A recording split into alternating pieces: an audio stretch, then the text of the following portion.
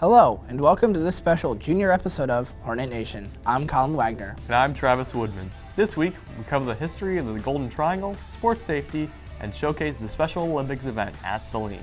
All this and more on this fantastic episode of Hornet Nation.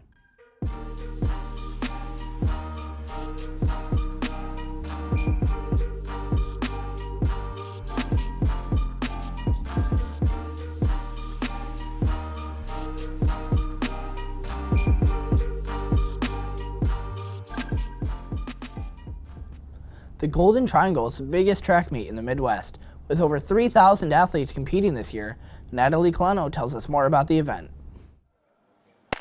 The Golden Triangle is a long-standing tradition, but it didn't start out here.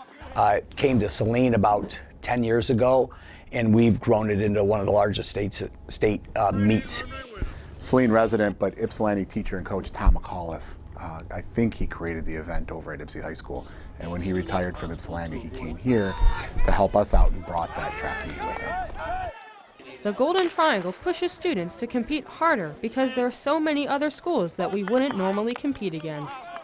It pushes you so much more now that you're on the big stage and you have so many more people looking at you. All the competition, all the competitors that are here, and there's like 60-something schools.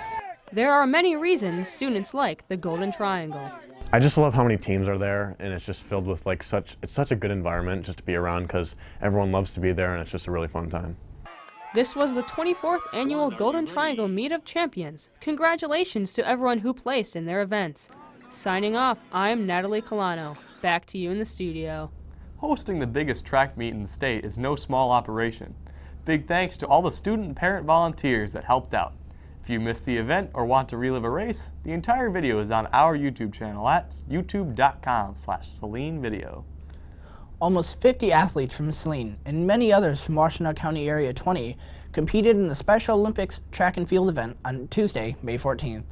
Many spectators from the Saline High School cheered on athletes as over 100 connecting student volunteers helped organize the running and field events. It was a beautiful spring day for all who participated. While playing sports is fun, it also comes with its risks. The U.S. Center for Disease Control estimates that nearly 30 million children and adolescents play organized sports in the United States, but a large number of injuries occur every year. Natalie Collano looks into sports safety at Saline High School.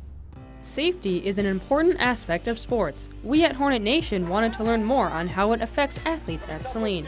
Mr. Parrish gives us the details. When it comes to the safety of our kids playing sports, there's quite a few layers to that. The Michigan State High School Athletic Association has quite a few standards, from the initial physical intake, the student athlete has seen a doctor, to return to play policies after an injury. Mr. Parrish has to make sure that the coaches have proper training. Every head coach for a state of Michigan high school sport has to be CPR certified. There's a portal that I can log on to as the athletic director of Saline and see which coaches have received which training. Is it up to date? Do we need to get someone recertified? Things like that. It's not only a Saline initiative, but statewide. Staff and coaches have a large responsibility when it comes to athlete safety. I think we go above and beyond in terms of safety just because of the attention to detail that our staff takes care of, both our teachers and our coaches. Educating our kids from a nutrition standpoint to stretching, routines, strength. What to be looking for during practice or game, proper habits, things in life in general. But athletes must also ensure their own safety.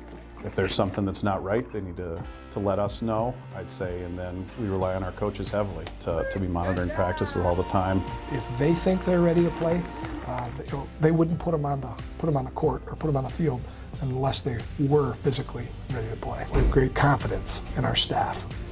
Safety is also reliant on our resources. Really a kudos to our Board of Education and the public. We have an amazing facility. We know that it's a very safe environment for competition and practices, and we take great pride in that in Saline. Safety is a complex topic, but here at Saline, it is a great responsibility that is executed by many people in and around the high school. Reporting for Hornet Nation, I am Natalie Collano. Back to you in the studio. I never knew how much the school did to ensure the safety of all athletes, even if they're not from Saline. Well, that's all for this show.